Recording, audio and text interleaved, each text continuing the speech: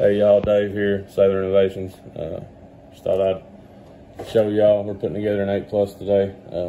Just gonna literally snap the shields back really quickly.